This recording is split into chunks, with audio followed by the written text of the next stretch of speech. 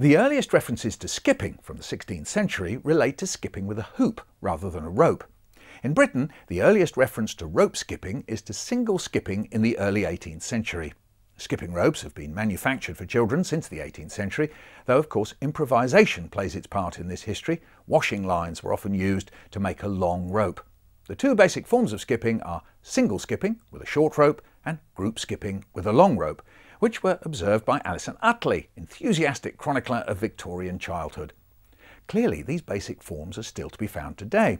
As with clapping games, part of the appeal here is skill, demonstrated both by the complexity and variety of moves mastered, but also by speed. As the Opies memorably said, "The expert skipper reminds one not of a fluttering butterfly, but a machine gun." In long rope skipping, there are different methods of turning the rope, for example, varying the speed, often regulated by a chant such as salt, mustard, vinegar, pepper, salt being the slowest and pepper the fastest, and in doing the bumps, in which the rope is whipped round so fast that it passes under the skipper's feet twice in one jump. So on the letters of Mrs D, Mrs I, Mrs F, F5, Mrs C, Mrs U, Mrs L, T, Y. Another method was to swing the rope from side to side rather than turn the rope, as in the initial part of the rhyme Bluebells, Cockleshells, Evie, Ivy, over.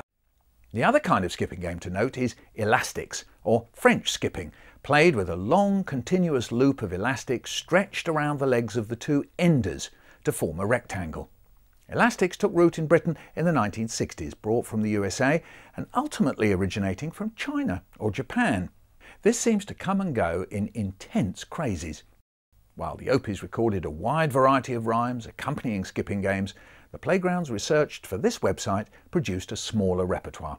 Some were old favourites such as Teddy Bear, Turn Around, Teddy Bear, Touch the Ground, still found across Britain, and Cinderella Dressed in Yellow, which has been in circulation at least since the 1960s. Finally, as with any game involving physical objects, children display considerable inventiveness in using skipping ropes for other purposes, building them into pretend play to serve as snakes, reins for a horse, or other imaginative transformations.